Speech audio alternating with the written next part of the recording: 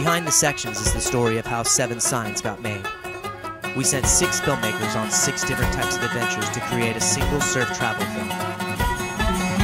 This is their story.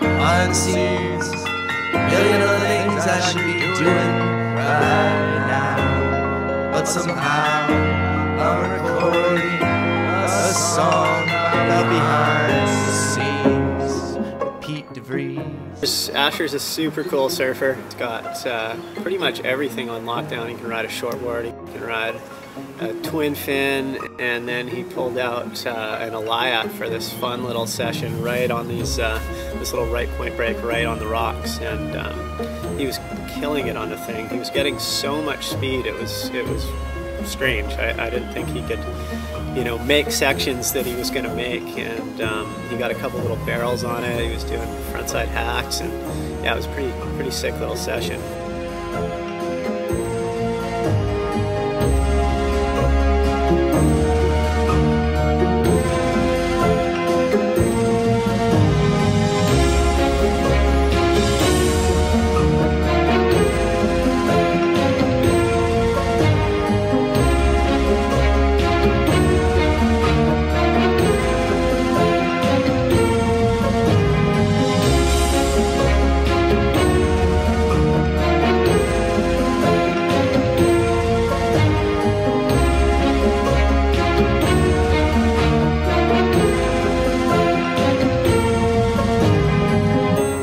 Hold on. I haven't even explained where we are yet, have I? Well, I guess it doesn't even matter. This trip was about getting a bit lost. They are where they are. Pete and Asher are good like that. We stayed in this cabin, kind of on this farm in the woods in the middle of nowhere, kind of tucked in the woods. It had an old wood stove. It was really rustic and a super cool place, and that was kind of our base camp. Pete Devries.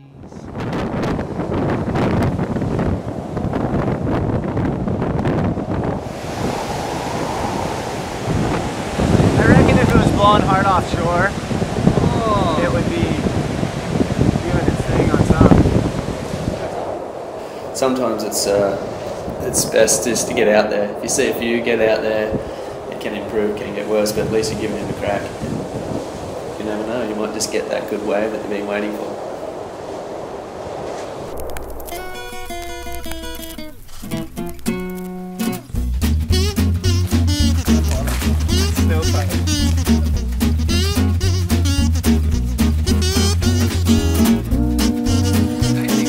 Oh, you're eating it.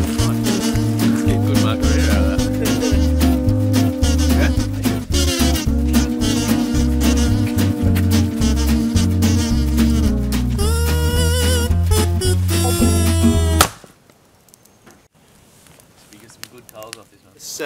This one spot we went to was basically like a mini amphitheater with backdrop and these giant cliffs pretty much everywhere. It was one of the most kind of photogenic places I've ever surfed, I think. And to get to the water, you had to walk through a cave that on the high tide would be full of water, and on the low tide you could get through. And so, yeah, you cruise through this cave and come out to this fun little beachy with these right-hand wedges everywhere. And it was a pretty cool spot. We surfed there by ourselves.